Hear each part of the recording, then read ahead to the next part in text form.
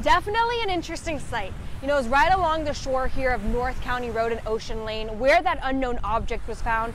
And it was actually a snorkeler who found it. I spoke to him just a few hours ago. He told me he was actually snorkeling here with his kids when he found what he thought was a missile about 5 to 10 feet deep. And just a few hours ago, that object was removed. Multiple units responded this morning, including the U.S. Navy, Palm Beach Police, PBSO, and Palm Beach County Fire, all trying to figure out what exactly this object is. On Tuesday, when police first found the object, they identified it as a non-explosive U.S. training missile.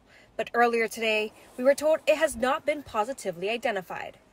I spoke to a neighbor who had been watching this all unfold for the past 4 days from his home.